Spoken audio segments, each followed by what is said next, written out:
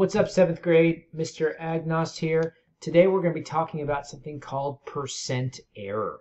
And this is something that you may have actually used before or heard before, where someone makes a guess or a prediction about something, and then we want to know, well, how much were they off by, right? Or maybe you've heard, oh, this prediction was off by 10%, or your prediction was 20% too high, or this person's prediction was 20% too low, right?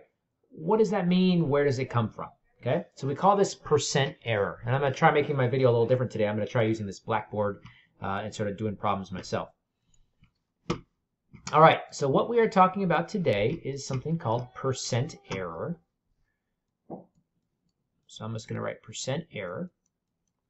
And I'm going to come up with a problem here. Okay, I'm going to say I'm curious about how many kids in the class have pets. Right, so I don't know how many kids are in our class. There's like 30 something, but I'm going to guess that 22 have pets. All right, so I say, okay, I'm going to guess 22 have pets, and next to this I'm going to write estimate. Okay, just so we remember, this is my estimate. I'm guessing the 22 students have pets. So then what I do is, okay, I say, if we're actually all in the class together, I say, how many students actually have pets? Raise your hand. And 20 students raised their hand. So my guess was 22, but the actual amount, so I'm going to write actually have pets. Actually, I'll write actual amount. The actual amount, that's a M. The actual amount was 20. So then the question was, well, how much am I off by? And you say, well, 2. Okay, I was off by 2, but on a percentage basis. If I was going to say, by what percent? You know, how close was I on a percentage basis? What percent was I off by? So in order to do that, the way we find percent error is you take the estimated value. So we take the estimate, we then subtract the actual amount.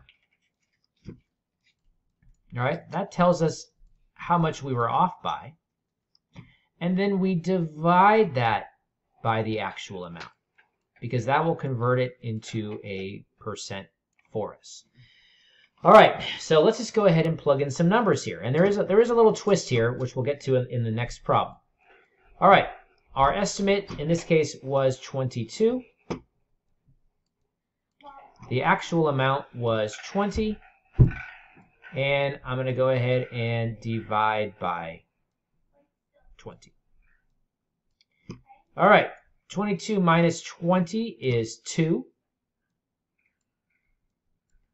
Divided by 20. So 2 divided by 20. And again, remember, a fraction is a division problem. So you can think of this as a couple different ways. You could just do 2 divided by 20 in a calculator. You could simplify this to 1/10. Either way, we're going to get this in a decimal form of 0.1. All right. So here's the first little twist. When you get your answer is not in percent form. Your answer is in a decimal form. So we have to take 0.1 and convert this to a percent. All right? So what is 0.1 as a percent? Well, remember, anytime you want to take a decimal and convert it to a percent, just multiply it by 100. So 0.1, anytime you want to multiply something by 100, just move the decimal 2 to the right. 1, 2. So my new decimal point is here. Since I have an empty spot here, I put a 0. So 0.1 is equal to 10%. So I was off. The percent error in this case was 10%. And just a quick little, on this last step here, just recall that, 0.1 is 10%, 0.2 equals 20%, 0.3 equals 30%, and ... and so on. Right? So Anytime you have a number in the 10th spot here, it just means 20%, 30%, and so on. Okay, let's take a look at a second example with a little twist. All right, so we're still working on percent error. So we're still working on percent error. And this time I'm actually going to go ahead and now that we know the equation, I'm actually going to go ahead and write it out ahead of time. We're going to take our estimate or our guess or our prediction. They use different synonyms for this. We're going to take our estimate.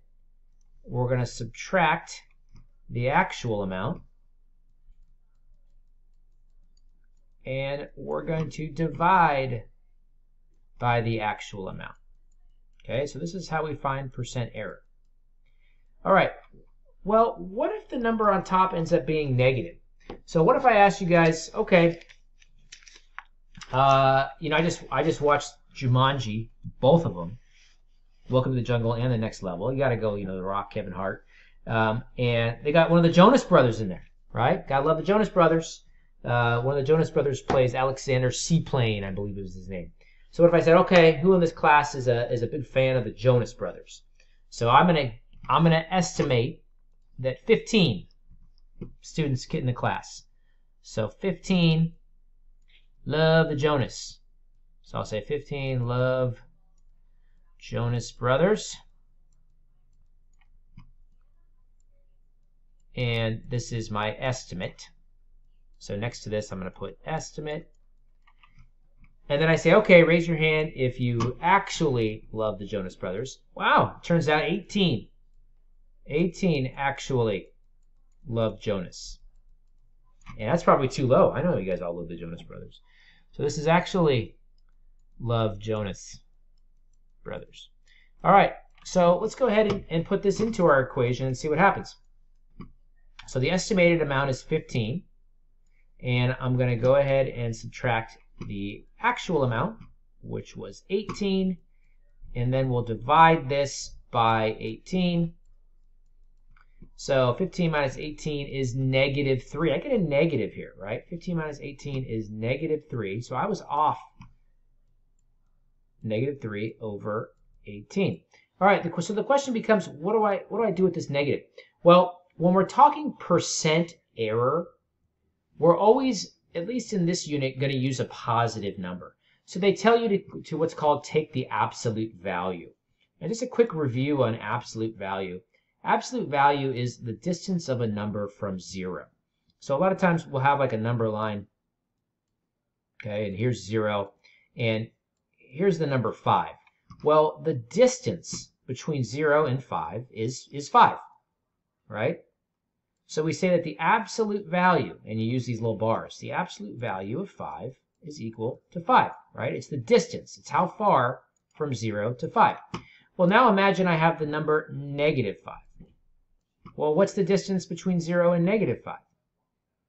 Well, the distance between 0 and negative 5 is also 5. We don't measure distance in negative numbers, right? You don't say I walked 5 miles north, turned around and walked negative 5 miles south.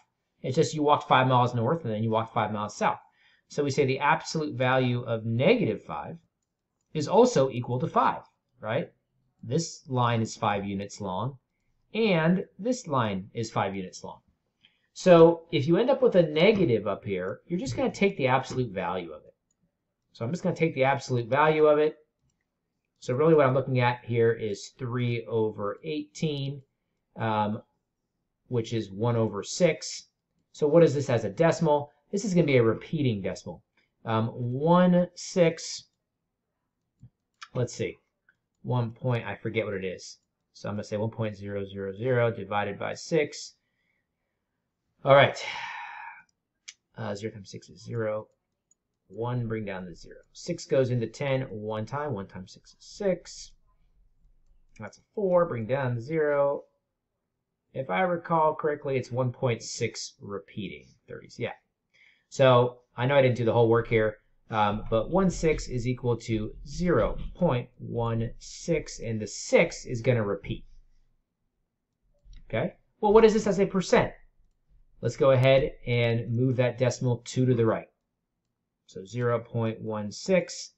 We're going to move, and a 6 is repeat. They go on forever. So I'm going to move this decimal 1 unit, 2 units to the right. So 0.16 as a percent is 16.6. And again, these 6's repeat. So 16.6%. So my guess was I was off by 16.6% in terms of how many students love the Jonas Brothers. All right. So remember, if you get a negative number on top, we're going to take the absolute value of it. Otherwise, just use the regular number. And this tells us by how much we missed. Okay, so again, the video isn't meant to teach you everything there is to know about percent error. Right? It's meant to just introduce the idea. Now we're going to go and actually dive in, right? I can show you a video on how to swim, but you're not going to learn how to swim until you actually get in the pool and do it, right? So I just showed you a little video on freestyle. Well, now let's get in the pool and let's actually try it, okay? The estimated value or the predicted value, they're going to call it different things, but they're all synonyms. Estimated, the guess, the predicted. Take the estimated value minus the actual value, divide that by the actual value, and that will tell us by how much our guess was wrong. Okay, make sure you guys ask lots of questions in class. You guys always do, and I'll see you soon.